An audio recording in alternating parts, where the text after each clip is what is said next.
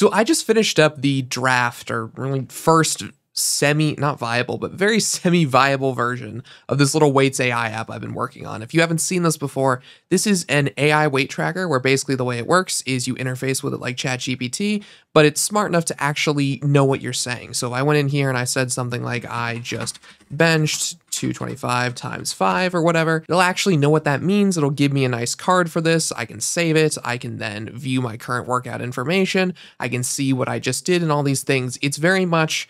The impetus of this was to test out the new generative AI stuff that Vercel has been pushing with their new AI SDK, and then it's kind of turned into a real thing, and I think I'm going to try and turn this into a real thing, but for today, what I wanted to talk about was what it's been like to develop with this very, very bleeding edge Next.js stack. This is using app directory, this is using server components, this is using Supabase. Well, I guess Supabase is really not, I wouldn't consider Supabase to be bleeding edge, but I am going to be using a lot of their PG vector embedding stuff to speed up some features I'm working on. So, you know, that's pretty bleeding edge. That counts. And then also, of course, the Vercel AI SDK, which is not the point of this video. That deserves a huge deep dive in and of itself. There is so much to talk about there. That is a very complicated piece of technology and it's kind of hard to work with, but once you figure out how to do it, the power you get to actually build things like this is pretty absurd. So I'm very excited about all these things and how this is all working. But like I said, what I really want to talk about here is going to be the bleeding edge experience here in the new Next.js and how this is feeling.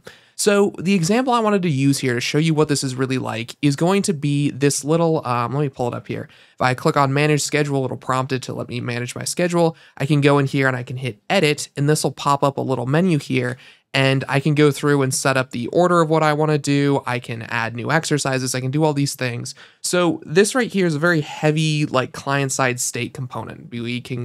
We're reordering a list here. We can remove items from it. We have to save it up to the database. This is pretty complicated. Well, it's not super complicated, but it is more complex than just like basic HTML. So this is where I wanted to kind of highlight what the new Next.js looks and feels like. If you've done anything with like TRPC and the older Next.js versions, this is actually probably going to look pretty familiar to you, because the way I ended up solving this and getting this to work was not just using the new server actions, although we are using those, but actually adding in React Query. That's really the big thing I wanted to highlight here, is the way you can use React Query, or I guess now it's called Tanstack Query, to interface with your server actions, wrap all those functions, and get this really cool developer experience. It's not the simplest thing in the world to understand, but once you get it, it's really fucking cool. So let me show you. So this is the create new day component. There's a lot of stuff in here, but what you'll notice is that these are all mutations and queries that are being used through Tanstack Query.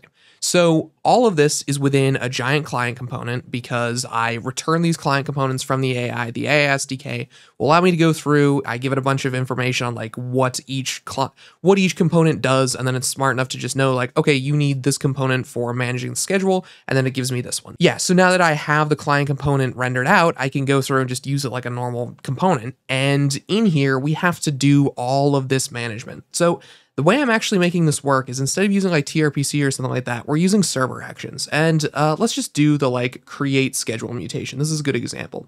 So we have our little mutation key up here, which is just which is basically just a way for us to manage the global caching and all that stuff. But the really interesting thing in here is this mutation function. So the first thing I do is I make sure, okay, we have a selected day, because when you go in here into the add day, we need to be able to pick one of these days and then add some exercises in and then ultimately save it. So we want to make sure that we've selected one of the days of the week. And then once we've done that, we can go ahead and just call create user schedule. But what's really interesting about create user schedule is that create user schedule is a server-side function that we can effectively just directly call from the client. In this helper/schedule.ts function, I have the server-only package up here. In this helper/schedule.ts function, I have useServer and server-only up here.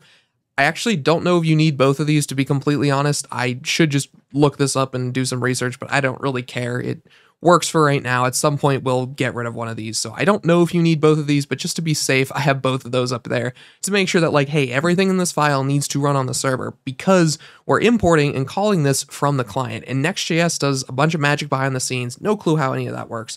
But what it actually does for me is it makes it so that within right here, whenever I call await create user schedule, I'm literally just calling a backend function here. If you look at the source code here, I mean, this is just drizzle code. Like I'm going in here and I'm inserting into my user schedule. I'm going ahead and I'm inserting into my user schedule entries. I mean, this is just normal backend code, which is really cool. And this also works the other way around. You can also do data fetching like this. So we went back in here and we went into our search exercise query. In this case, what I'm trying to do is if I go in here and I search up bench, I want to actually get from my database, like, hey, we already have a bench press entry in your list of exercises. We don't need to recreate that. So I can add bench press from my database. And what we do within that search query is we just take in the search query, we send it to the database, search, get the thing down. And the way we do that is, again, just by calling these server actions. So we can go in here and we can just literally say, okay, so within this use query, what we're doing is we're saying, okay, our query function is just asynchronous. Const res equals await search for exercise. So the search for exercise goes through, searches, runs entirely on the server. It's in that same file. And then we go back over here. We can just get our res down here, return res.data, and then work with it normally. If you've used the T3 stack before, this is very similar to TRPC. Just instead of defining the TRPC functions in the TRPC router, we can just literally define them as functions in any file as long as we stick use server up at the top, and then it works. And this whole system feels really good. I gotta say, for all the time I've spent with this, and I probably spent like 10, 15 hours on this project so far. So it's very early and I have a long, long way to go. And I just put it out into a staging environment. So I have it hosted on Vercel. I have the production Supabase ready. I'm testing it right now. I'm about to go to the gym and I'm actually gonna test this live tonight at the gym, see how it feels. But really so far, the way I'm feeling is this is a really fun stack to work with. That's been really my biggest takeaway here. It's definitely not the simplest thing in the world. The way explaining this to someone who has never done any React or any web dev stuff, I feel like teaching them Svelte would be a lot easier than teaching them this. But once you have a good understanding of the client, of the server, of how all these things work, you have a good mental model of React, you understand React Query, the way all these things fit together is just really, really fun to work with. I've really enjoyed building this thing. That's kind of why it even got built. I didn't initially intend to go that deep into it, but I just kind of find myself sitting here and I'm like, man, I really want to work on this because it's just fun. The AI SDK is also really fun to work with. I need to spend more time with it and learn more about it. But the way, I don't know. I've showed this off in videos before and it's not the point of this video, but I do just want to show it here. Just the fact that this works and they have it built out so nicely to where I can just define functions like add sets and I can pass in all this stuff and then it just kind of works and it knows how to call it. And then that allows me to within the UI say bench, wait, reps, send, and then it knows what that means is really, really cool. The AI stuff I think is really exciting and I'm actually, the more I use it, the more I'm enjoying it and the more I want to build with it. It's still early. I still have a lot to learn here, but I think overall, my whole point here is the stack has been very fun to work with. All of this code is completely open source. It's linked down below. If you guys want to check it out and play with it yourselves, definitely check this out if you're interested in it. I will have more detailed videos about this in the future. I think definitely something I want to do in May is I want to make some pretty heavy, full tutorial things. There are a lot of things that I think are missing that in the tutorial space. I think we need a full AI SDK tutorial, a nice long 3-hour breakdown of how to build a basic generative UI application. I think that's needed. I think a full stack Svelte kit Supabase tutorial is definitely needed. There's a couple other ones I'm thinking of. I think I'm going to really dedicate a lot of time to that just because these need to exist. There's so much cool stuff in here. And I can't fit all of this into one smaller little video, but I can definitely fit this into a big 3-hour thing. So look forward to that. If you guys enjoyed this, make sure you like and subscribe, and I will talk to you soon.